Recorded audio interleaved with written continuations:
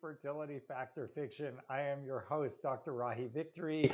I am a Canadian and American board certified reproductive endocrinology and infertility specialist, willing to answer pretty much any question you can ask me about anything in obstetrics and gynecology, and mostly in infertility. This is our weekly show where sometimes we have information to present and sometimes we do not have a study to present. There was really nothing super cool to share with you guys this week. So I figured I would just go straight to your questions. I am just back from holidays as well, so I do have the good excuse of the fact that I wasn't as prepared as I probably should be. So I am here with my trusty friend Tarek from Ibrahim Strategies Group, a great guy and wonderful at social media stuff. So if you need someone for social media, find Tarek and he will help you out. And we are very happy to have you all join us. We are going to go straight to questions tonight. I will tell you that there is some interesting stuff that is coming around the corner. We reviewed last week how letrozole cycles were better than either natural or program cycles. And there is a new article just published in Human Reproduction where they basically said that program cycles where you're taking estrogen and then taking progesterone are essentially dead, that those should not be used anymore because they are not as good. And that we need to start looking at new alternatives to the program cycles. Here at VRC, we have not been doing those for about 3 years. So we're in quite good shape because we are way ahead of the curve here. So I'm very pleased about that. And it's nice to see that others are finally coming around. And it's been interesting because I've been working with people who want to do a VRC type protocol in their centers and get a lot of pushback from their doctors or their centers, and they just can't, including some in Ontario where their doctors just won't listen or won't provide them with the care they're looking for. So we're always happy to provide you with care or advice if we can help you in any way. Don't hesitate, and we will do our best for you. So yeah, we are open to taking questions tonight. I was scanning the literature looking for anything kind of interesting. Aside from that one article, there is some other information slowly trickling out about how long it's okay to keep your frozen embryos frozen for. There does appear to be a possible optimal time within which you are going to get your highest chance of success. So we're exploring that a little bit more. Some of you may have been victims of the shortage of antagonists if you're running an IVF cycle or an IUI cycle right now. As many of you know, there was a huge shortage of getting orgalutran and or cetrotide because of low supply and back orders. So that started making us look at progesterone primed cycles, which is another thing that's up and coming because you can actually use progesterone instead of an antagonist. And some people say you get at least the same, while other people say even better results doing that. And it is a hell of a lot cheaper. So that's something we're going to explore as well in a future episode. If you're following us on YouTube, just want to say thank you for all of those of you who keep jumping onto our YouTube channel. It's been growing leaps and bounds in the last few months. With thousands and thousands of views every day. So we are very appreciative, and just a shout out to all of you who have been supporting us on YouTube and our other social media platforms. Thank you for that. And that's pretty much everything. So do we have questions already? We always have questions already, yeah. So we're going to start answering your questions tonight. If you ask a question and I haven't answered it, I will get to it. So just hang around, because some people ask the question and then leave. But I always try and get to your questions, and we just go one by one. So we will get there. Just hang in there and continue watching, and we will answer your question. And you can always watch them back afterwards. They do go up on YouTube. They stay on Instagram. And are they on Facebook too afterwards for 24 hours? Yeah. Yeah. It's on Facebook. Permanently the whole time. Oh, yeah. So you're on Facebook too. There you go. I'm never on our Facebook channel, so there you go. All right, fire away. So these are questions I asked earlier on Instagram. Oh, okay, great. ICSI or standard IVF for fertilization for someone who has DOR? So ICSI is an interesting thing. If you look at the studies on ICSI, they all support the fact that ICSI is not useful unless you're dealing with a situation where there is severe male factor and it's needed because the sperm itself is not good enough to penetrate the egg or cause fertilization to occur.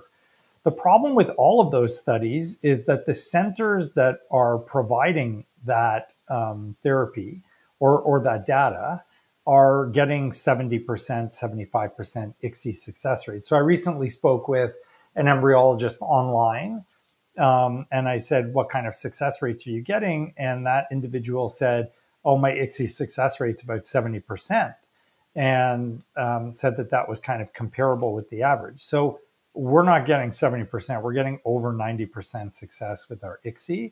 So when you have that kind of level of success, it's hard to justify not using ICSI.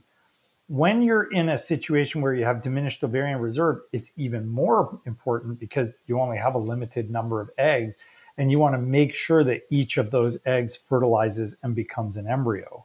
So as a result of that, it's really quite critical that you do get a very high level of fertilization.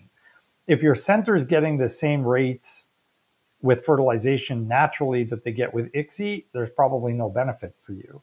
But if you can go to a center that's going to get you a 90, 95% success rate, you kind of be crazy not to do ICSI because it doesn't make sense not to do it in that circumstance. And again, all the guidelines say it's only indicated for severe male factor, but those guidelines are based on studies where they're getting a 70% ICSI rate. That does not make sense. So, if you are going somewhere where they are very proficient and they have a very high level of success, yeah, of course, you should be doing ICSI. That only makes sense to maximize your chances of success per egg.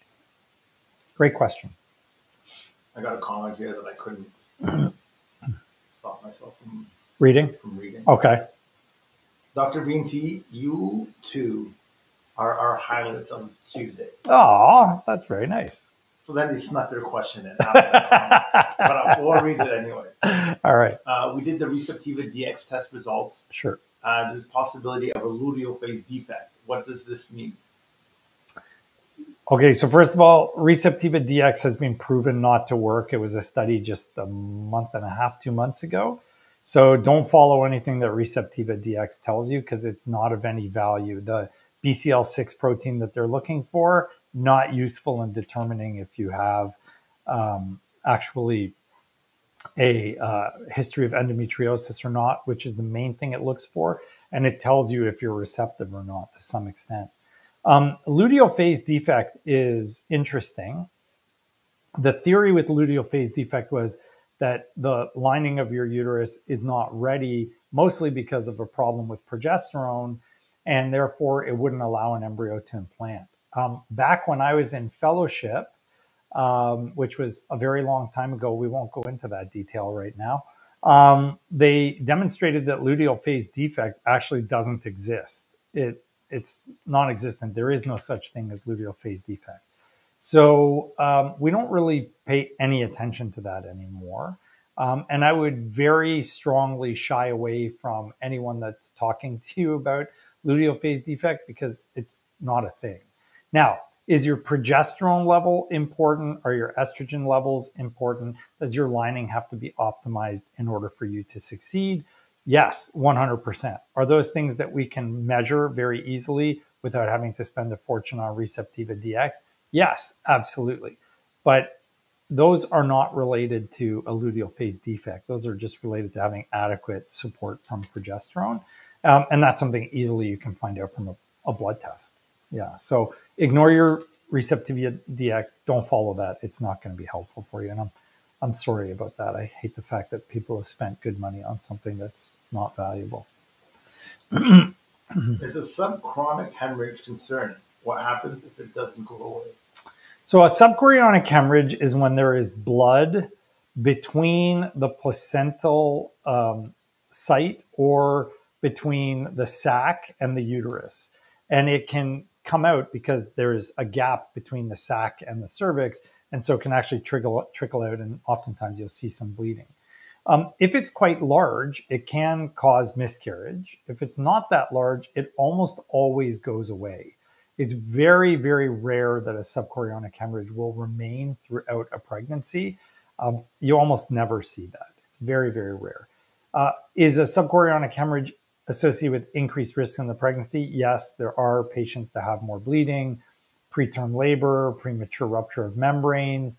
All of these are possibilities. So your risks do go up when you have a subchorionic hemorrhage, but it's only the risks that go up. It doesn't mean, oh my God, I'm going to have a preterm baby. It means your chances of having a preterm baby are a little bit higher, but not enough to make anybody panic or get devastated by this. It's unusual for us to see that a pregnancy that is troubled by subchorionic hemorrhage actually runs into genuine trouble later on. So we definitely don't recommend doing anything to make it worse. So avoid anticoagulants, aspirin, heparin, things like that.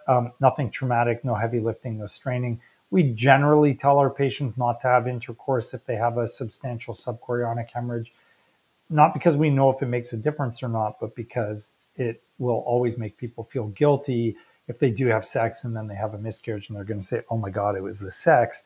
It wasn't, but we don't want you to panic about that. So we tell you to kind of take it easy. So low-key exercise or none, no heavy lifting, no straining. Try and keep the sex gentle if you are having sex, or none at all.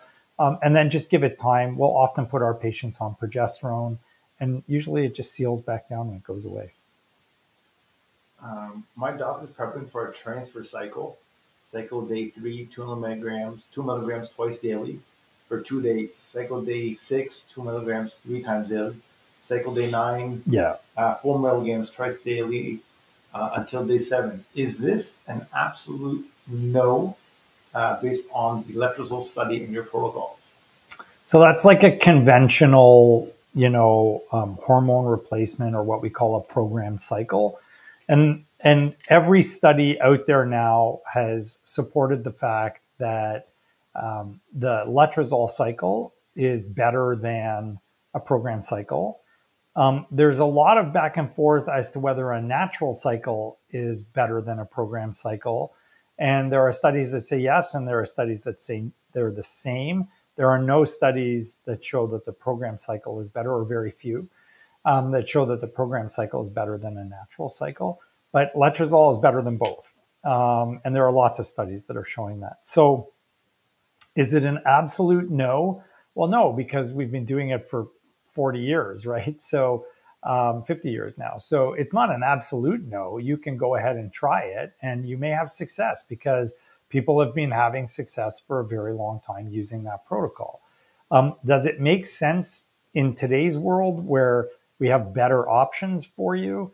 And there are studies that demonstrate you can get an even higher success with other options?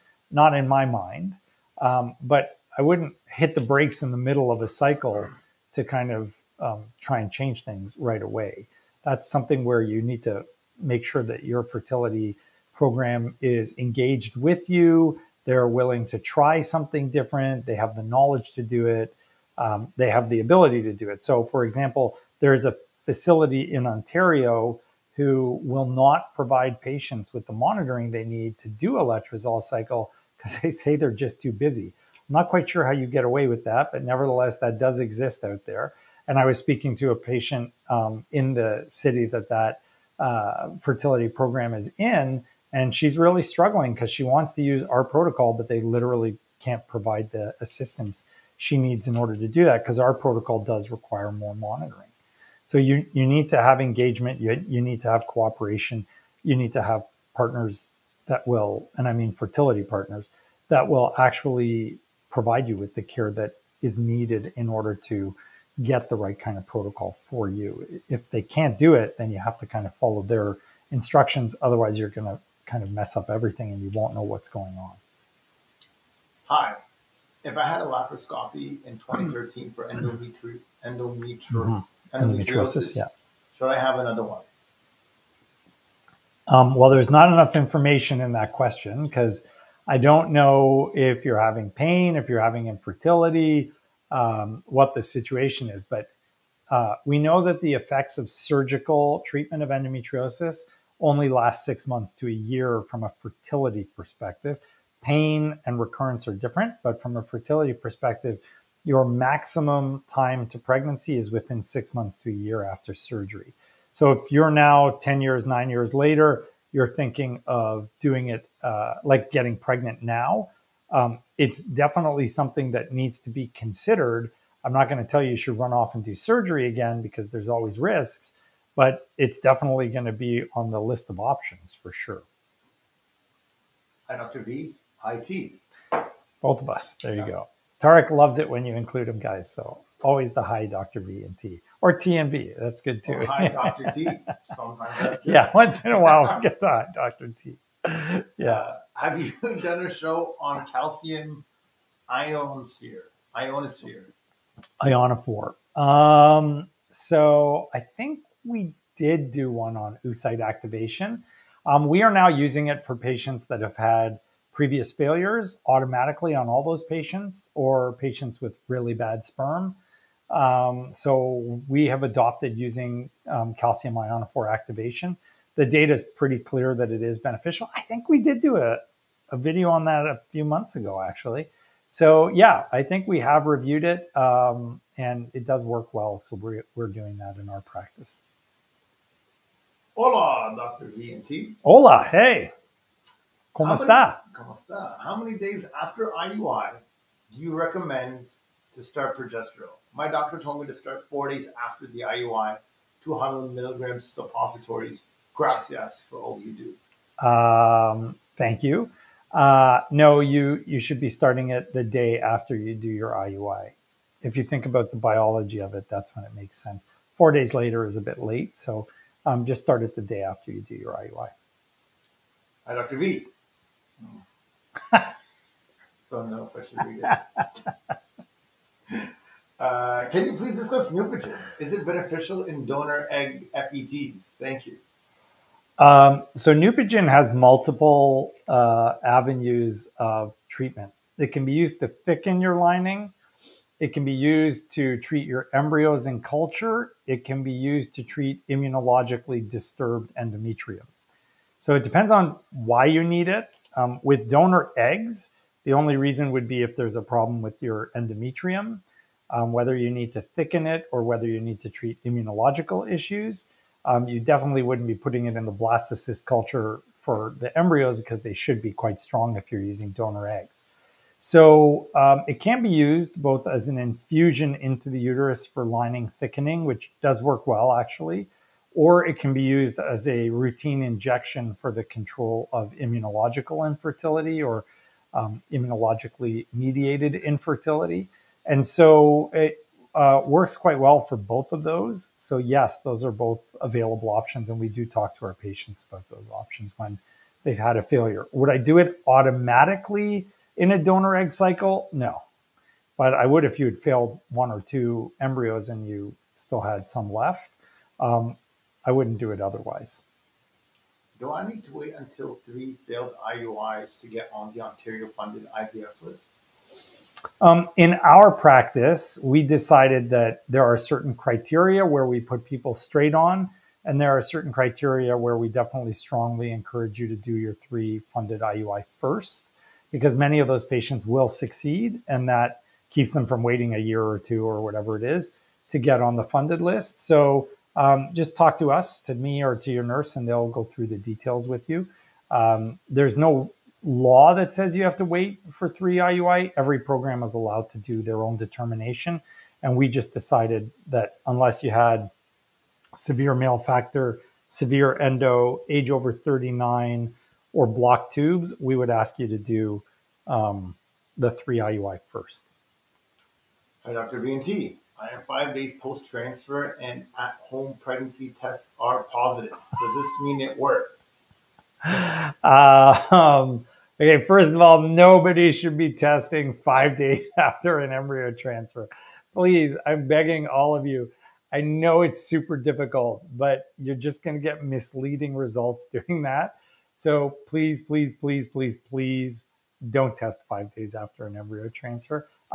It could mean it's positive. There's no way to know that early on. So it's certainly hopeful. But it would also depend on whether they had done an HCG wash. If they did, you could still be picking up lingering HCG from the HCG wash. So don't jump into it that quickly. You need to wait a minimum of 10 to 12 days post-transfer before you start testing. The anxiety you're going to generate for yourself now having tested after day 5 and then wondering what's going to happen tomorrow or the next day, that's actually enough to cause it to fail. So please, please, please do not test 5 days after. I know the 2-week wait is hard.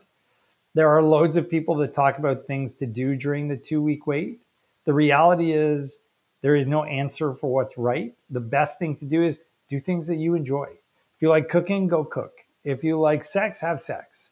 If you want to walk by the beach, go have a walk by the beach. If you need a slice of apple pie, go have a slice of apple pie. Whatever works for you, as long as it's not bad for you, smoking, drinking, drug use, go do whatever you want to do. And just relax and wait until that 10 days, 12 days, 14 days goes by. Is estrogen and progesterone priming for 30 days prior to retrieval effective? No. So estrogen priming is not effective, and there was a study recently, randomized controlled trial, which demonstrated that estrogen priming does not work. We just reviewed that 2 weeks ago, right? It was 2 weeks ago. So estrogen priming does not work. It was 2 or 3 weeks ago. We reviewed that on the show. So don't bother with estrogen priming. Estrogen and progesterone priming together will likely actually suppress you, because that's basically taking birth control, and that doesn't look like it's a good thing to do. So we try to avoid it unless you're an egg donor or something like that, or have very strong ovaries, PCOS, that kind of thing. What kind of medication can be used with men for morphology issues when supplements and lifestyle changes haven't made a difference? How long does he need to be on this for it to be effective? So for morphology, number one is removing the stuff that damages it. So environmental toxins, plastics, chemical exposures, things like that, those are critical. The number 2 thing would be get rid of all smoking, all drinking, all drug use. Number 3 would be take fertility dedicated vitamins. They do tend to be helpful in some cases. Frequent ejaculation, cold therapy. All of those will help to some extent. How long does it take? For morphology, you're looking minimum about 75 days, usually more. The only other thing that can be done is to extract sperm from either the epididymis or the testis, because sometimes you get better quality sperm from an extraction than you do from the ejaculated sample. That's about it. My doctor's prepping for a transfer cycle day 3. I think you read that. Yeah, I did. Yeah. You mentioned on the 40 and infertile podcast or a study that used letrozole and microflare protocol for DOR. Can you mention the study again so I can locate it? What is it? Letrozole and? Microflare protocol for DOR. Well, we reviewed that on the show a couple months back. Maybe it was about 6 weeks back. I'd have to look up the study, but there are studies that now demonstrate that letrozole with older women and letrozole in young women with very strong ovaries can actually improve your outcomes. I'll see if I can find it for you while we're doing this, but this is an on-the-fly kind of thing. Let's see, letrozole on FET. Oh God, this is gonna be tough. Ask me the next one while I look. Is an early trigger beneficial for older women? If so, how early and why? Yeah, no one knows that for sure, guys. There is a theory that it might be beneficial in older women to trigger when they're 16, 15 millimeters, 16 millimeters. I never jumped into that because it doesn't actually make biological sense to me that those women's eggs are ready earlier, but it is possible. Okay, so the study you want is called Co-Treatment with Letrozole during ovarian stimulation for IVF/ICSI, a systematic review and meta-analysis. And it's in Reproductive Biomedicine Online. I don't have the publication date, but it was accepted the 3rd of December, 2021. So it should be up there in reproductive biomedicine online. The main author is Natalie with a TH, Soderholm with an N, so S-O with the Finnish symbol through it, Derhamn, Bulow, B-U with the umlaut, and then L-O-W. So you can check that out. There you go. I found it for you. Umlaut. Umlaut. Okay, yeah. There you go. That's impressive. That's what impressed me today. Not a question, but just having my referral sent to you put my mind at ease. I got my BFP. Oh, that's awesome. So this patient got pregnant just by getting referred to us and having her mind set at ease. You know what? Truth is that actually happens a lot. A lot of patients just are able to allow their bodies to work a bit more naturally when they have the confidence to feel that something is going to come. And I don't know what it is about that biological switch, but it just clicks and then they get pregnant. So we have loads of patients that get referrals to us and then are pregnant before they ever come to see us. That's how good we are.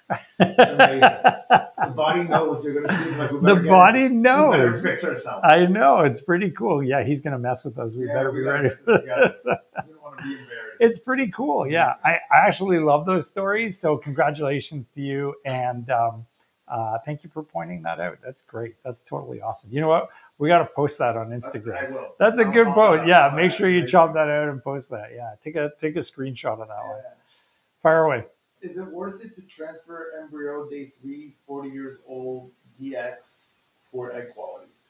Yeah, that's a great question. And people, I actually had this discussion with someone on Instagram the other day, a patient on Instagram who said, you know, why should I wait till day 5? My embryos never make it till day 5. Maybe I should try day 3. So this is an ongoing debate. And the pro of doing a day 3 is you've still got a live embryo. Maybe it still looks really good on day 3. You, in theory, have a better incubator inside you than we do in the lab because you're a human incubator and we're a, mechanical incubator. And so, all the proteins and enzymes and chemicals and steroids and everything are there and ready to go. We're just kind of doing the fly by the seat of our pants as close to scientifically accurate version as we can. So those are the pros for doing the day 3. On the con side, number one, you don't know if your embryo is genetically normal. And at your age group, 75% or more of your embryos will not be genetically normal. So if it doesn't work, you don't know why it didn't work, which is a big issue. Number 2, if it's not going to make it to day 5, it's probably not going to make it. So while the theory that it would be better in you makes some sense, there's actually no proof that that's the case. And there's no way to do that study because you can't use and not use the same embryo at the same time. So that doesn't make a huge amount of sense. But at the same time, the theory really is that an embryo that's not strong enough to grow till day 5 in the lab, well, it probably wouldn't succeed inside you either. And then the final part of it is if you're doing a day 3 embryo transfer and you're doing it fresh, depending on how high your estrogen levels are, there can be all sorts of endometrial asynchrony at that point. If you're doing a day 5 embryo, hopefully you're not doing it fresh, you're probably doing it frozen. And those frozen transfers are going to be a little bit more beneficial because we can coordinate things better for you. If you only have 1 or 2 eggs, and that's all you produce, is it reasonable to go ahead and do a fresh day 3 transfer? I actually think it is under those circumstances. But if you've made many eggs, I would grow them out. I would do the PGT. I would see what it shows. How soon after a C-section can I do an FET? Is there any optimal time I should wait? So for your baby, you want to breastfeed for 6 months minimum. And actually new recommendations are saying much longer. So I would say a minimum of 6 months for the baby. If you want to make it safest and you're hoping to have a vaginal delivery, you want to delay the embryo transfer till 15 months from the birth of your last child. If you are not interested in having a vaginal birth after the cesarean section, you're going to go back for another C-section, then anytime after that 6 months is fine. I wouldn't do it less than 6 because you really do want to breastfeed. It has a lot of benefits for your baby. And I am a strong proponent of moms breastfeeding. I'm not saying everybody has to breastfeed. I don't want a whole bunch of people jumping out saying you're a bottle feeding hater. I'm not. There are circumstances where it's necessary. But is it beneficial for both mom and baby to breastfeed? It is always more beneficial to breastfeed than bottle feed. So if you can do it, you should. How long does it take to get sperm DNA fragmentation test results back? Couple of days usually, depending on when we've batched it to do it, but usually within a few days we have the results. Is it possible to do IUI with frozen thawed sperm? My husband is away working. Absolutely. I mean, every time someone does donor sperm, that's what they're doing. So yeah, that's very common. You can do IVF, you can do IUI. There's no problems with frozen sperm. Frozen sperm works way better than frozen eggs. So frozen sperm is fine. We use it all the time with great results. What information can you get from an HSG test, and who should get one? As a first line test to diagnose problems with the shape of your uterus or whether or not your tubes are open, the HSG should be eliminated from all fertility testing. It is not a first line test anymore. There is absolutely zero justification for doing an HSG. Everyone should be getting a saline infusion sonohystogram. Way more information from a saline infusion sonohystogram, way less discomfort, no x-ray exposure, roughly the same amount of time, no need to go to a hospital where there are loads of people with COVID.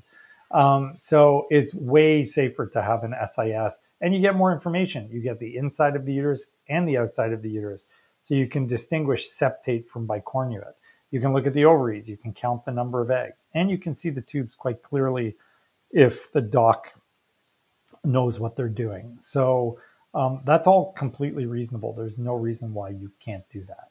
With regards to indications for a hysterosalpingogram, if your saline infusion sonohystogram can't distinguish if the tubes are open, which does happen for us, then you need a hysterosalpingogram or a repeat SIS first or laparoscopy. But hysterosalpingogram is a great test at that point because you can actually see it. I did one this morning at 7:15. One tube was open, the other tube was closed. So when we did the SIS, we couldn't see either of them open. Dr. VNT, do you recommend triggering with Lupron or dual trigger if at any risk of OHSS? So you can avoid OHSS with a dual trigger. Dual triggers do not necessarily cause OHSS. It depends on how much HCG you use. So we titrate our HCG to the estrogen level of the patient and the number of eggs. So for example, in our egg donor population, we're using a very, very, very small amount of HCG. Whereas in someone that only has 3 or 4 eggs, we might use 3,000 of HCG. I have a patient in New York who I like very much. She's probably watching, so hi V if you're watching, who had a long discussion with me about the fact that the center she was working with in the New York area, a very well-known center, told her she was high risk for hyperstimulation, but she only had 3 mature follicles. And so, you know, in a situation like that, you're not going to hyperstim. Like that's literally impossible. So you can use a higher dose of HCG, you can use the Lupron trigger, and you can use them together. If you jump on our YouTube channel, one of our faster growing videos right now is single, it's called dual or single trigger, or single or dual trigger, dual or single trigger. And it's got like a yellow banner. So check out that video because we actually reviewed an article that talked about which one was better. And it's absolutely crystal clear which one is better because they actually compared HCG only, Lupron only, and both of them together. And it's very clear which one is the best of the 3. So check that out and see because it's crystal clear. Dual trigger is always better. And there are so many studies that support that now. Dr. VNT, can you please explain why not to use a biopsy for treatment of endometritis?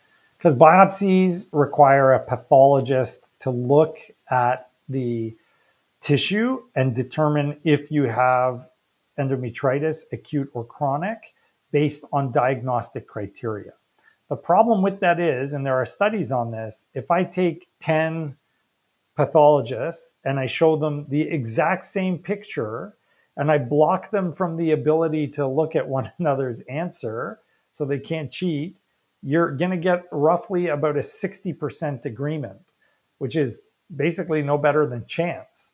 So it's a useless test because there's no agreement on what constitutes endometritis. Not only is there no agreement pathologically on what constitutes endometritis, there isn't even an agreed upon definition of what constitutes chronic endometritis. So it's a useless test because there is no definition for it. What your pathologist is going to call it doesn't necessarily even mean anything. So you need biochemical testing, which is Emma and Alice or Fertility or someone that can do PCR on the DNA of the bacteria, because that's actually going to tell you what's there. The question continues. Oh, okay. And when was I supposed to wait? Did I like rudely? No. I didn't rudely cut you off. Questions, but all right. I just wanted to make sure I wasn't. You were a gentleman. Okay, perfect. Thank you. And when I treat the endometritis, does my husband have to treat it too? Yes. Can he reinfect me? Yes. Yeah, we always treat the partners. Your partner needs to be treated because if he's carrying the bacteria that's giving you the infection to begin with, you're just going to bounce it back and forth between one another until you're both treated. So we generally will treat the women for a month and the guys for about 2 weeks because it's easier to treat the guys than it is the women. I'm 43. Okay. And 12 weeks pregnant with an untested embryo. Okay. Should I have an amniocentesis? No. Just get your NIPT test, non-invasive prenatal test. If you're in Ontario, Harmony or Panorama are the ones that are here. If you're in the US, just send it to Invitae. It's $100. Even if you're in Canada, it's cheaper to just get Invitae. Although if you're 43 in Ontario, it's covered. But if you're in a place where it's not covered, Invitae will do an NIPT test for literally $99 US. So just call them up, they'll ship it to you, you get your blood drawn, you send it, if your baby's normal or not. Do not do an amnio. At 43, you've got a very precious pregnancy, and amnio has a 0.5% risk of miscarriage. So that's not something you want to do. Is DHEA supplementation effective? If so, why and for whom? Age group, etc. Diminished ovarian reserve, it is beneficial. Women with previous poor outcomes, it is beneficial. There's some controversy about whether or not it works, but the latest meta-analysis does demonstrate a benefit. So I'm prone to saying at this point in time that it is beneficial. I'm not sure that I can categorically say there's one amazing randomized controlled trial that demonstrated that, but there's enough data that when you pile it together, you can say, yeah, it looks like overall it's beneficial. And it is pretty substantial. The newest meta-analysis actually showed an increase in live birth. So that's substantial because that's not something they had shown before. How can I best prepare for an upcoming FET? Low stress, exercise, healthy diet, keep your weight down, no smoking, no drinking, no drug use, vitamin D, omega-3 fatty acids, melatonin,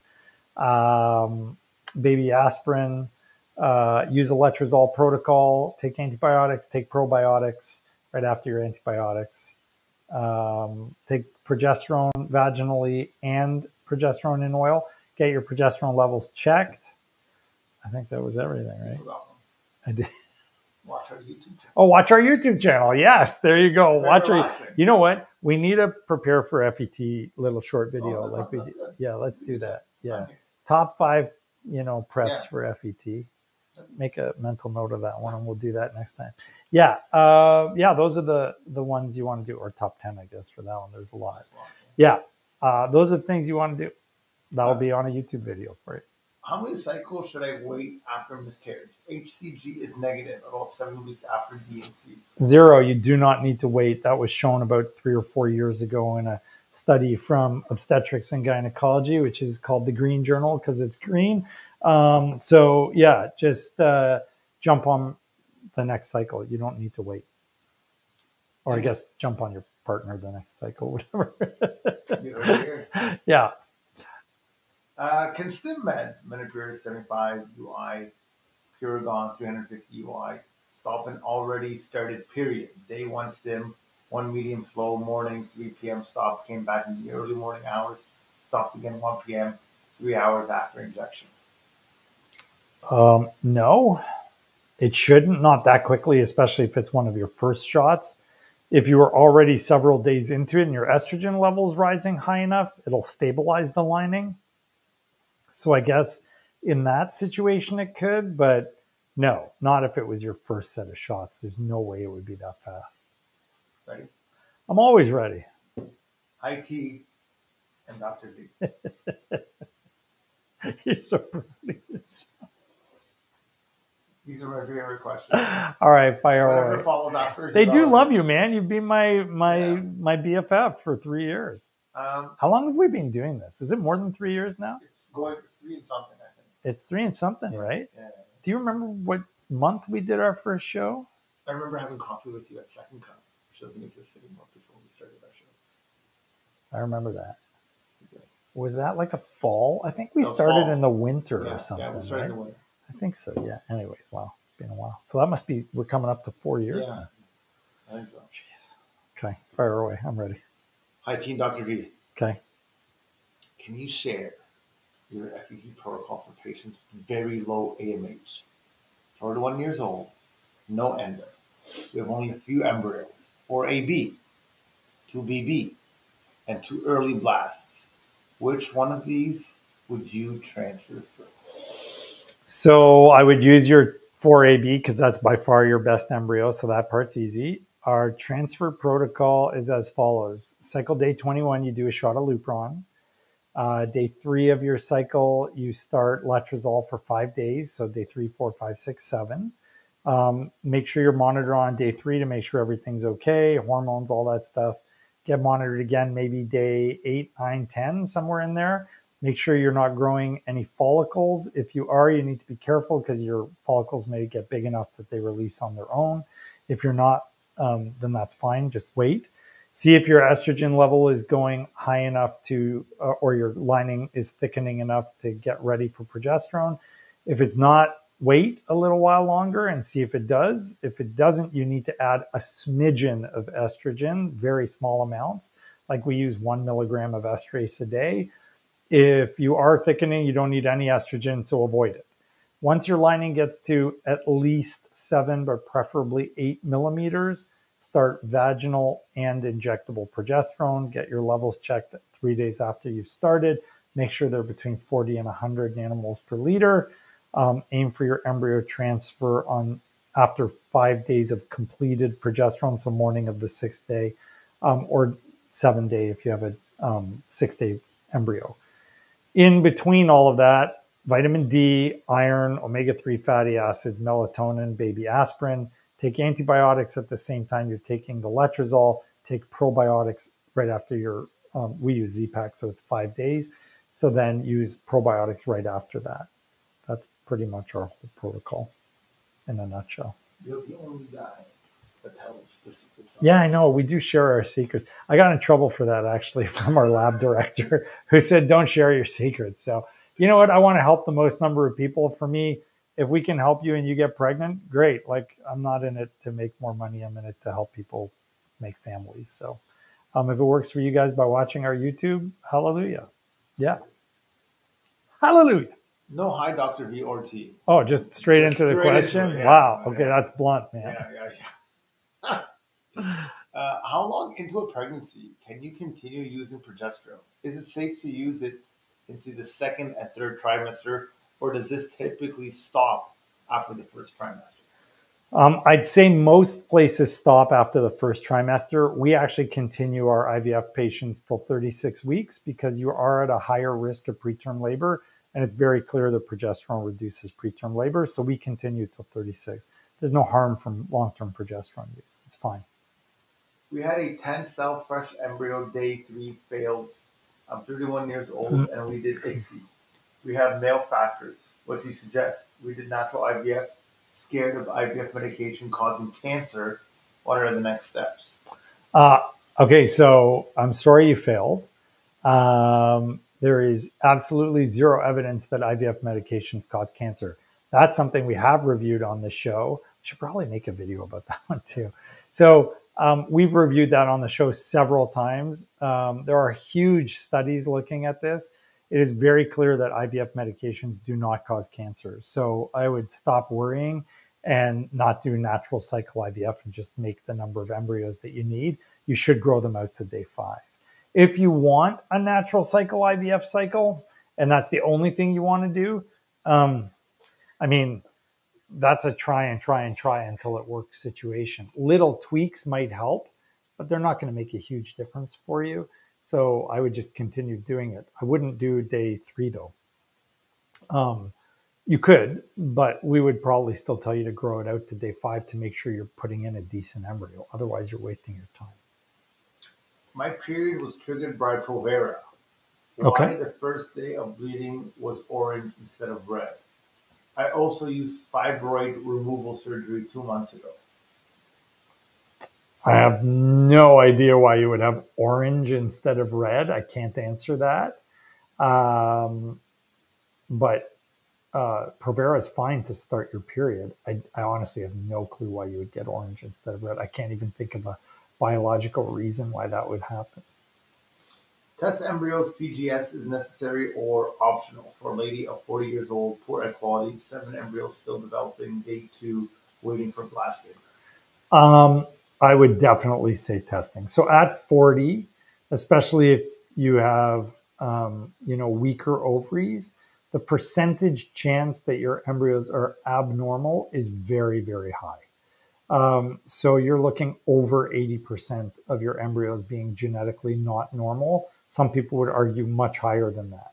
So out of the 7 that you have, even if all 7 of them made it to blastocyst, you may get 1 or 2 that are normal. You want to know which one those 1 or 2 are so that you're transferring the correct embryo.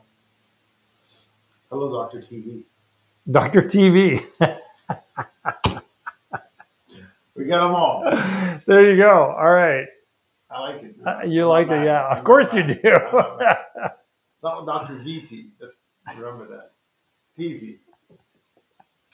So we have a 41 years old. Yeah. BMI 19. Okay. No endo, no PCOS, Okay. no polyps, no fibroids. TSH 1.9. Okay. No male factor, no drinking, no drugs, no smoking. Use DE.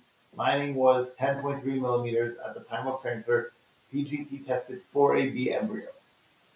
And it didn't work?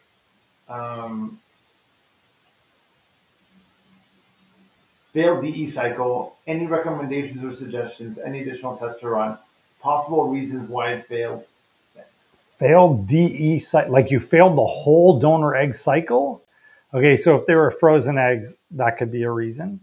If your partner has poor quality sperm or high DNA fragmentation, that could be a problem.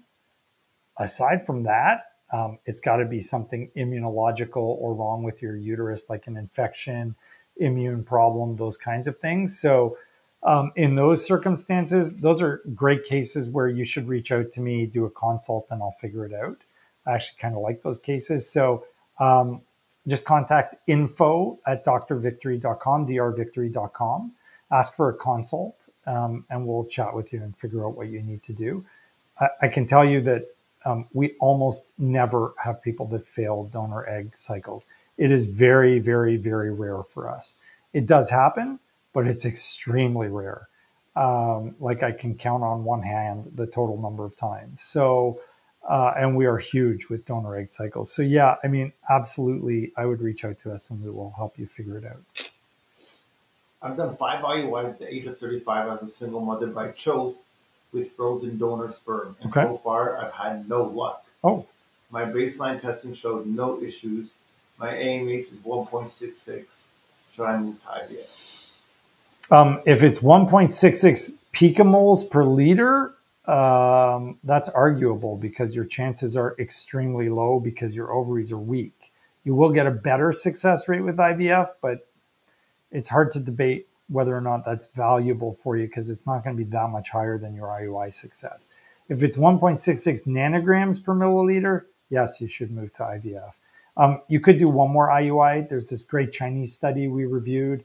I forget what the title of that video is, but it's like how many is too many or something like that. So you can do up to 6 cycles of IUI if you're less than 38 years of age and still see a slight increase in success. But for women older than 38, it was 3. So in your case, you could do one more, and then after that, I would definitely do IVF. But even after 5, it's probably reasonable to say that an extra 3% incremental increase is not worth it, and I want to jump into IVF now.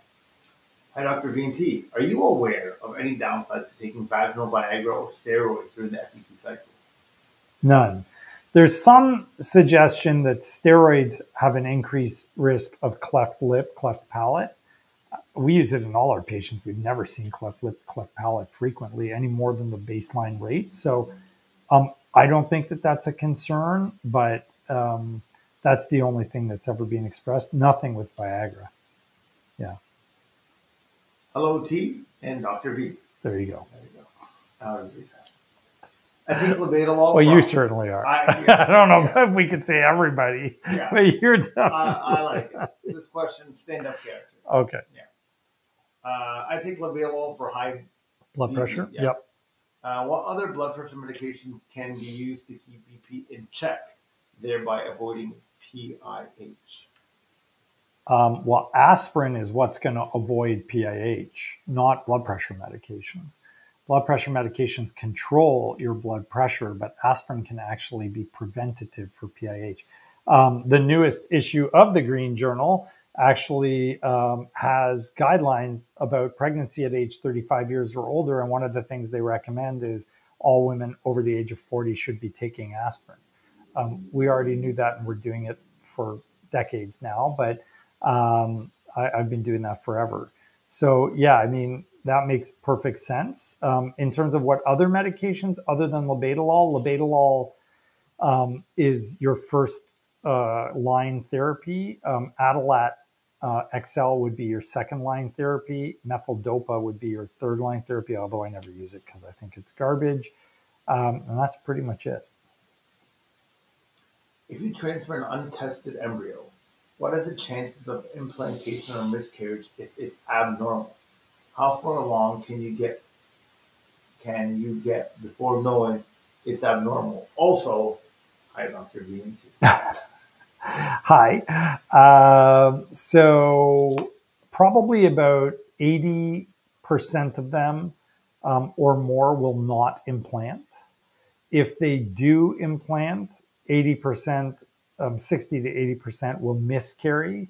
If they still hang around, it's available for diagnosis after 9 weeks using NIPT testing. So that would be the earliest you could find out. Welcome back, Dr. V. Hi, T. Thank you. Somebody that recognized that. I know, hey, that I wasn't there. Yeah. I got a bit of a tan. Do I have a bit of a tan? Do you notice that? Yeah, I got a little color. Last time you came back, you had a way bigger tan. Oh, did I really? Oh, you were like from Italy, you mean? Yeah. Oh, I didn't realize that. Oh, there you go. I didn't wear suntan lotion there. So there it is. And it was hot. I asked this on DM story. I want to better understand. Why is RE putting me on birth control for FET protocol? Period is punctual every 25 to 26 days. Good or bad to be honest? Okay.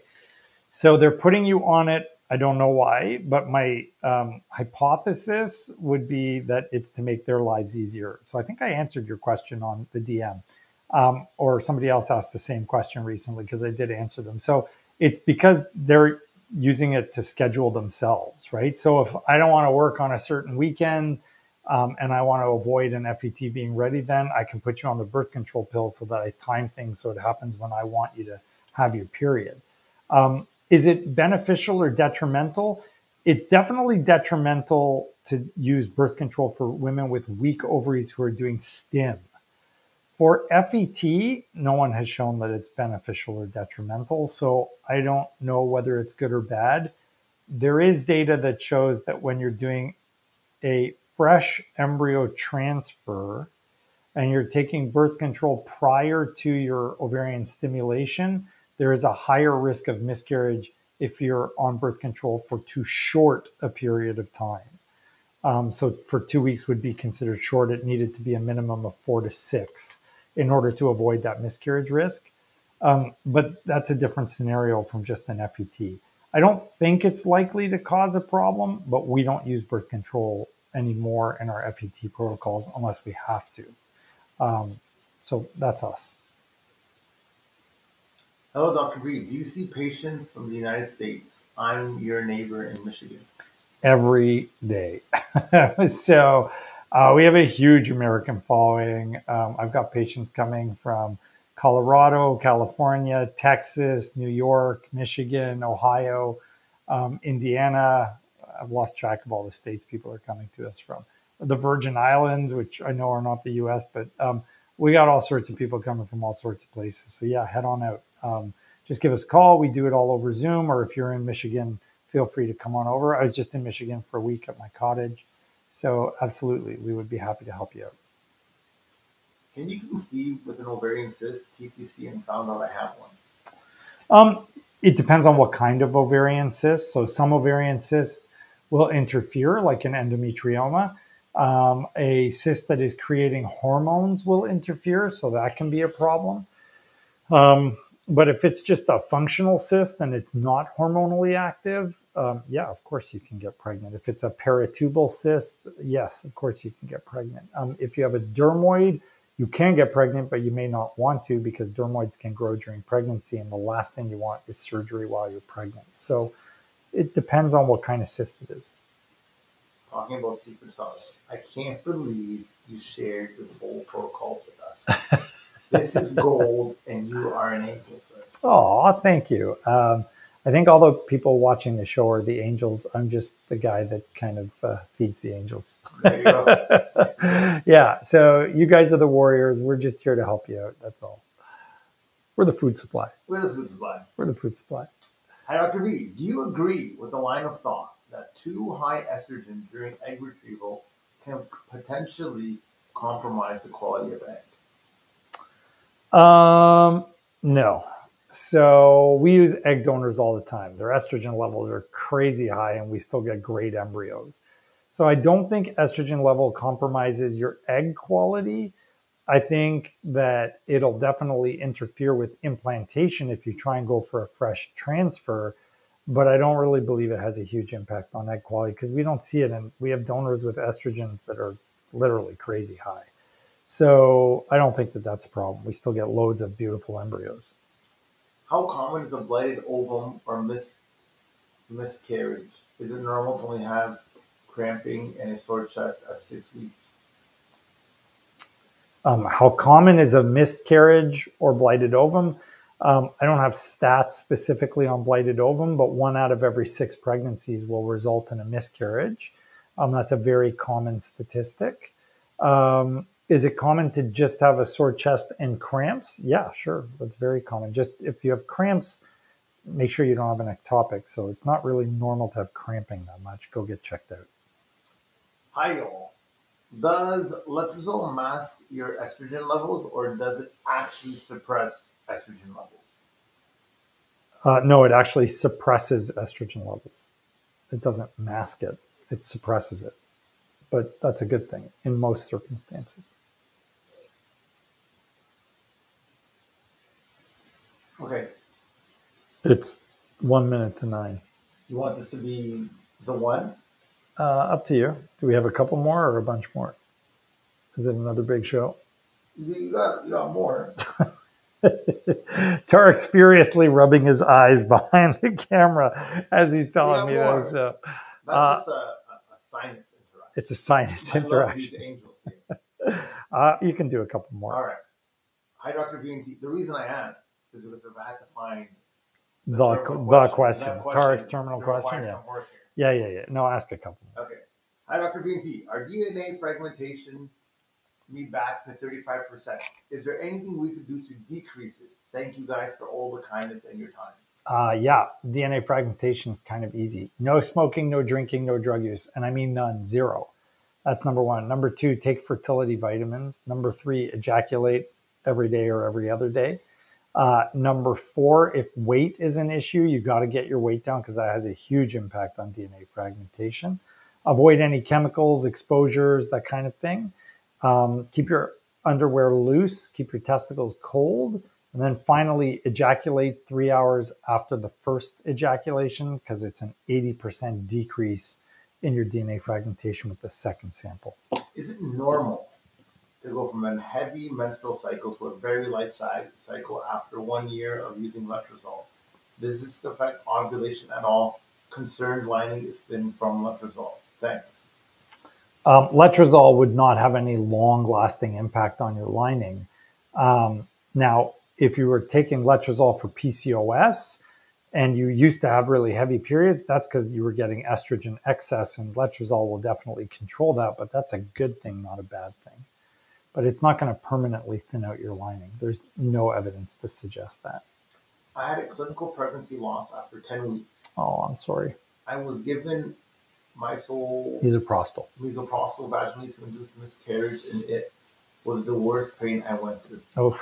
It's been 15 and 3 failed IUIs and many natural cycles, and nothing has worked. I wonder if misoprostol. They spelled it wrong? Yeah. Has anything to do with it not being able to get pregnant again? That was 15 months from my previous. Oh. It shouldn't, but you probably need a evaluation of your uterus. And if it's been 15 months, you should be seeing a fertility specialist. So I'm sorry you're going through all of that. Definitely connect with one of us and we would be happy to help you and guide you through what you need. But you need testing for sure. 15 months is a long time to be unsuccessful. And there are people that have retained tissue. They can have calcifications in the uterus following a miscarriage. Calcifications can prevent pregnancy. So there's all sorts of different things that need to be looked at. What do you think the best supplement for sperm health is? I try and shy away from speaking about any specific product. I can tell you the ones we use here, and I'm not saying they're better than any other product. I'm just saying they're the ones that are carried by our pharmacy. So we use a Canadian product from a company called YAD, Y-A-D, and they make a line called ProFertile, and ProFertile has, they make a line called Fertile Pro. And there's Fertile Pro Men, Fertile Pro MTL, and Fertile Pro Ubic. So you kind of need to take all three of those. We use another line from an Austrian company. I forget what they're called. But their brand is ProFertile. So instead of Fertile Pro, it's ProFertile. That actually has Health Canada approval for its intended purpose, which is to improve sperm, because they actually did the studies and showed that it improves sperm. So it is a great product. We have seen some really good results. We see good results with both. Again, I'm not partial to any particular brand. I don't do that for fertility drugs. I don't do that for vitamins. We just use whatever is the best. Fertility drugs, I definitely have my favorites, but we don't broadcast that on YouTube because I don't want to promote a single product over any other. It's not about product promotion. It's about helping people. Hi, Dr. VNT. My dog feels we will be lucky to get my lining to 6 millimeters. Would you risk a transfer with this lining? Depends on how many embryos you have and what you've tried. There are a lot of things that can be tried to thicken your lining. A lining less than 7 millimeters is associated with a decrease in success. So if they're feeling you'll be lucky to get to 6, I would want to double check everything before you go ahead. Do you feel lucky? Yeah, that's the wrong thing to say to a fertility specialist or to a fertility patient. Okay, we're like way past. 9:05. One more Tarek's terminal question. Sure. Fire away. I got to make sure the home is clean before wifey gets there. She's coming back, man. So I'll cut out for you, man. Yeah, I better call the kids. Kids, if you're watching, clean the house before mom gets home. Yeah. Hi, doctor. Okay. How many cycles of egg retrieval without success would you recommend your patients to stop? Oh, that's a great question. You know what? I was thinking today, I love your question. I was thinking today we need a YouTube video on how many cycles. So it's age and outcome and center dependent. So if you're 40, it might be reasonable to try several times, even 5 or 6. If you're 30, it might only be reasonable to try twice. If you're making 3 eggs at a time, you may need multiple tries. If you're making 30 eggs at a time, 1 should be enough. So it's very highly dependent on you and your age and your outcomes in terms of the number of eggs and embryos and things like that. Your center is also critical. So if you're at a center where they're practicing fly by the seat of their pants medicine, which seems to be a lot of places, then that's a problem because, you know, we hear all the time that in Australia, it's normal to do 12 to 16 cycles of IVF. I mean, I would literally willingly hand in my license if it took me 16 tries of IVF to get someone pregnant. That's insane. But if you're at a place where they are doing their very, very best and they're trying everything possible and you've tried several times already, that's probably time to consider doing something different. I'm not saying you have to stop, but maybe you need to consider donor sperm. Maybe you need to consider half-half. Maybe you need to consider donor eggs. Maybe you need a surrogate. Maybe you need surgery. I don't know. But whatever the specific circumstances are, your physician needs to offer you rational choices. You know, many physicians just say, oh, just try again. Oh, just try again. Oh, just try again. Yeah, that's literally what Freud defined as the definition of insanity. Doing the same thing over and over again and expecting a different outcome. It's not going to do something different for you. If you're doing the same thing again and again and again, you're going to get the same outcome again and again and again. So that's not rational in my thought process. So, you know, it's very age dependent for sure, because older women will need more tries just because of the genetics. It's very ovarian reserve dependent, because if you're making, even if you're older and you're making 20 eggs, you need way less tries than the same age woman who's making 3 eggs. And same thing when you're younger. And then it's very center dependent. So if your center can take 10 eggs and turn them into 8 great embryos, you're not going to need as many tries as the center that takes 10 eggs and turns them into 2 embryos or 3 embryos, right? So obviously you're getting a lot more out of the one that's getting you 8 embryos than you are from the one that's getting you 2 or 3. So you got to factor all of that into it before you decide how many tries is enough for you. And I really firmly believe that it's patient to patient specific, but I do believe, and this is why I love your question, that you and your fertility specialist need to draw a line in the sand. Fertility can be very addictive. And I've had patients that just wanted to keep trying again and one more try and one more try. And I actually tell people, no, like, it's not going to work. I'm not going to keep doing this for you because I'm not taking your money to give you nothing. That doesn't make sense. So you and your fertility specialist, if they care about you, they will tell you ahead of time, hey, you know, you're whatever number of years of age that you are, in your case, it would be reasonable to try this X number of times. If we hit that point and we're not successful, we really need to talk about a different or alternative option. And then we can go from there. Okay. And that's my daughter calling me. So I think that's a warning sign that we need to call it quits. All right, guys. Thank you very much for watching Fertility Fact or Fiction. It was a question and answer session only. I hope I got to most people's questions tonight. If not, DM us and we will get back to you. Thank you again to my illustrious friend Tarek from Ibrahim Strategies Group. We love you, buddy. And we will see you next week on Fertility Fact or Fiction. Have a great night.